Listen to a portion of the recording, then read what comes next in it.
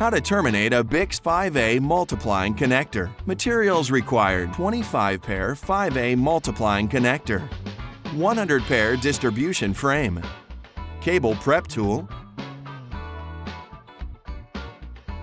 needle nose pliers, 4-inch nylon cable ties, designation strip white, designation label blue, impact termination tool, cable prep tool,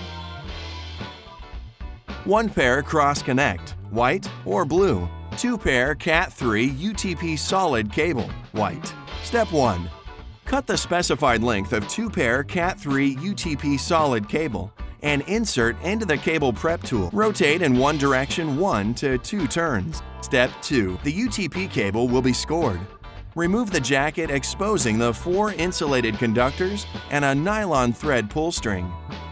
Use the pull string to strip the jacket a further 6 inches. Step 3. Place nylon cable ties into the designated slots of the 25 pair 5A multiplying connector. Place the exposed UTP cable along the top of the multiplying connector with the 5 pair marking starting from the left side and secure the cable ties. Step 4. Install the distribution connector into the required position of the 100 pair distribution frame. Separate a pair of the UTP cable and lace into the first position of the multiplying connector. Use the impact termination tool to punch down and cut 1 insulated conductor at a time. This will allow 1 incoming pair to be multiplied and provide 5 outgoing pairs. Step 5. To allow 1 incoming pair to be multiplied, providing 10 outgoing pairs, cut 6 inches of the cross-connect cable and bridge the last pair with the first pair of the 5 pair markings.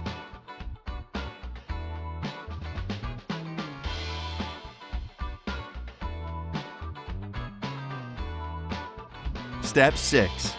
Remove the distribution connector and inspect that all insulated conductors are terminated to the IDC or the insulated displacement connectors. Insert the distribution connector into the distribution frame with the terminated cable side down. Step 7.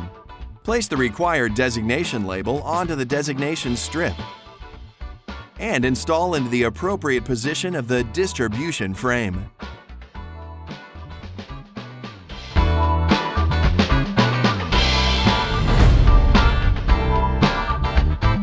Thanks for watching. Visit TSOC.com for more TSOC minutes.